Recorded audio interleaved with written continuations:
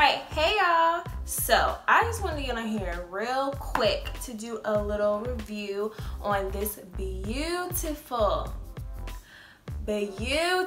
okay, wig that I am wearing right now. So this wig is from Divas Wigs, and she arrived in this beautiful box about, I want to say maybe a week ago.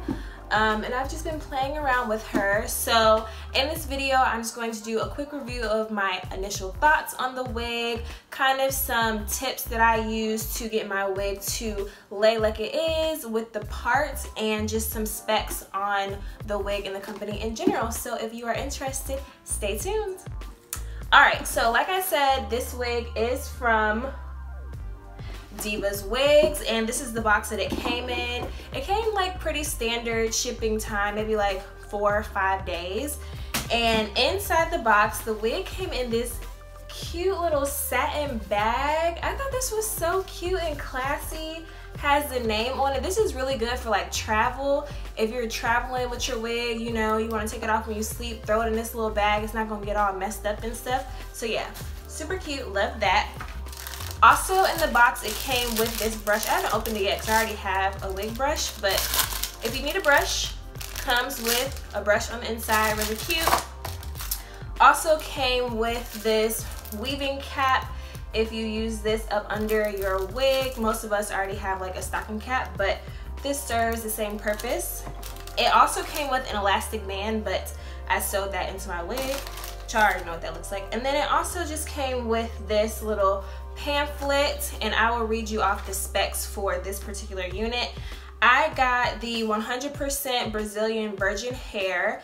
This is 20 inches. The color is a 1B, 150 density, pre-plucked hairline. Lace color is medium brown, and it's a glueless lace front, cap size average. So yes, let's get into this wig. Okay, so like I said, it's 100% Brazilian virgin hair. It said that the hairline came pre-plucked, but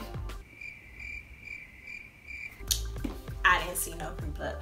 I ended up plucking the wig myself, which wasn't a big deal. I mean, I had to customize it to my liking anyway, so I just plucked it myself along the hairline. I just have my hair up, you know, kind of twisted down and up under the wig to kind of lay it flat. And yeah, but so far I am in love with this wig. Okay, like this wig, first of all, the hair, super soft.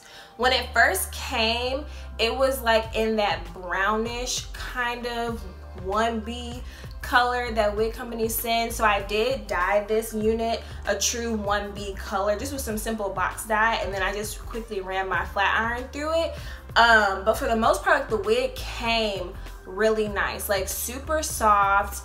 You know, I didn't have any problems with shedding. I have not had any issues with tangling, like unruly issues with tangling. This is a long unit, so you're gonna get like a little bit, you know, but nothing that good old little wig brush can't handle.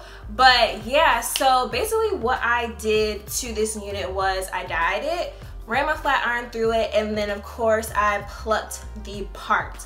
Now I do use the infamous got to be glued, you know, to lay it down in the mornings to adhere it to my forehead. I just do one quick little, you know, line of got to be glued, kind of blow dry it on cool for a couple of minutes to get it like kind of tacky, and then put my wig down and then press it down with the end of my rat tail comb, and then kind of let that set. Once it sets, I take my NYX contour and highlighting palette, and I go in with my small brush into this darkest color. And of course this would depend on, you know, your skin tone, but for me, I found that going in with this darkest color right here really helps to get the lace color the perfect color, and it really blends in really nicely with my forehead and my skin, and it looks very seamless. I did wash it when I first received the wig, and like I said, I didn't receive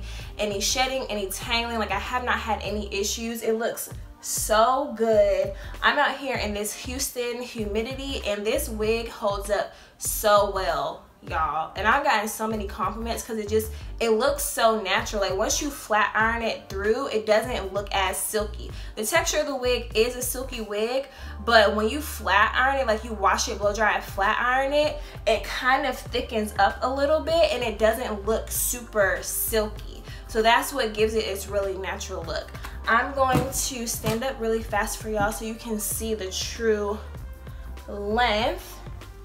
It's 20 inches and I am 5'5", and this is how far it comes down on me. And this is the back, because it comes all the way down here. I feel like 20 inches doesn't usually come down that far, but that's what it looks like. So yeah, definitely go on to Divas Wigs, y'all. Check them out. I will leave all of the information about the wig and the link to get the wig down in the description box, but check them out, okay? Because you know we all need a little fall winter wig, and I feel like this is the perfect style. So thanks for tuning in, y'all. Make sure to comment, like, and hit that subscribe button. See you later.